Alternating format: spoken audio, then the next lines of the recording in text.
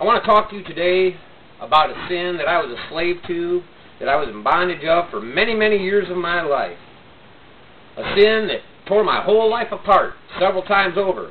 And I tried AA, I tried NA, DNA, DEA, doesn't matter, none of it worked. The only thing that worked to free me from the sin, free me from the bondages of this sin, Jesus Christ. I guess I should have had AAA, because that would have got me out of some of the ditches I went into. Now the sin I'm talking to you about is drinking. Yes, drinking is a sin. It's even a sin at the St. Mary's Festival.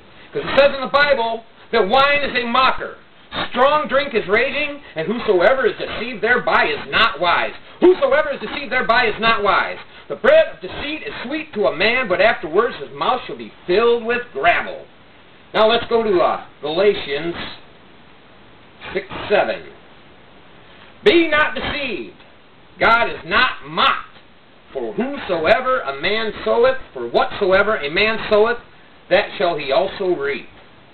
Be not deceived. God is not mocked. For whatsoever a man soweth, that he shall also reap. Now let's talk about God is not mocked. Let's go to wine as a mocker in Proverbs 14:9.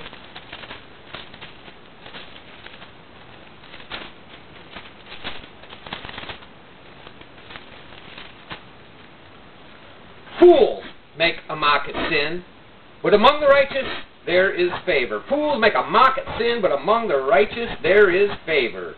Now let's go to the book of Isaiah, chapter 5, verse 11. Woe unto them that rise up early in the morning, that they may follow strong drink, that continue until night, till wine inflame them. And you wake up with your mouth full of gravel.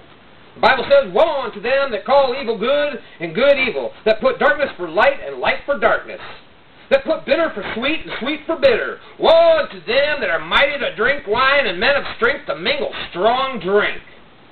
Now I want to go to the rage. I think it only talks about rage like 3 times in the King James Bible, the ultimate authority. But let's go to Proverbs 6:34.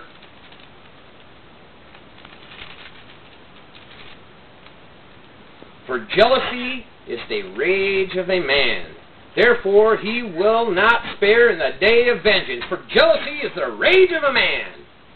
A proud look, a lying tongue, and hands that shed innocent blood, and heart that deceiveth wicked imaginations, feet that be swift running to mischief, a false witness that speaketh lies, and he that soweth discord among brethren. That sounds like a drunk sitting in a bar, doesn't it? Sounds just like it. Now let's go to Proverbs chapter 4. Let's go to Acts chapter 4, verses 25 through 26. Who by the mouth of thy servant David has said, why did the heathen rage, and the people imagine vain things? The kings of the earth stood up, and the rulers were gathered together against the Lord and against his Christ. Wine is a mocker, strong drink is raging, and whosoever is deceived thereby is not wise. Now I want to talk about this horrible bondage of sin. Like I said, I've tried AA, NA, DNA, DEA, doesn't matter because it's all junk. The only thing to save me from this sin is Jesus Christ, my Lord and Savior. Now let's go back to Proverbs 23.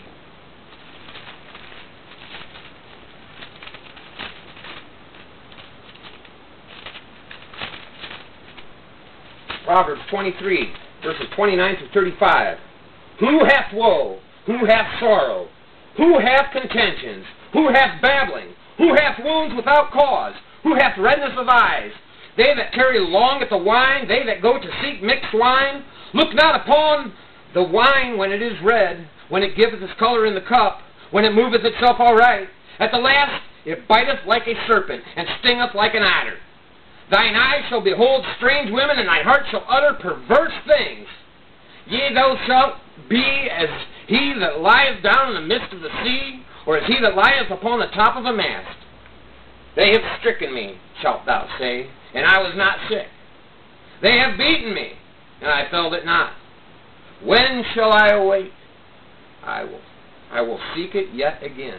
I will seek it yet again. Now let's go to Proverbs 20, verse 1. Wine is a mocker, strong drink is raging, and whosoever is deceived thereby is not wise. Now I want to talk about it in Ephesians, one of the most commonly misquoted verses about drinking, chapter 5, 17 through 18. Wherefore be ye not unwise, but understanding what the will of the Lord is. And be not drunk with wine, wherein is excess. Don't be drunk a little bit. Don't smell it. Don't look at it. Wherein is excess. Be not drunk with wine, but be filled with the Spirit. Be filled with the Holy Spirit. You know, they call liquor spirits, but it's not the Holy Spirit. It's evil spirits. It's evil spirits of sin that will keep you in bondage and ruin your life. I know. Wherefore be ye not unwise, but understanding that the will of the Lord is. Oh, dear Lord, I thank you for giving me the opportunity to give this message. It means a lot to me, Lord, and I thank you, Lord, for conquering this sin for me. I couldn't do it. Nothing else could do it, Lord. Only you could do it. And Jesus, I thank you. In the holy name of Jesus Christ, my Lord and Savior, amen.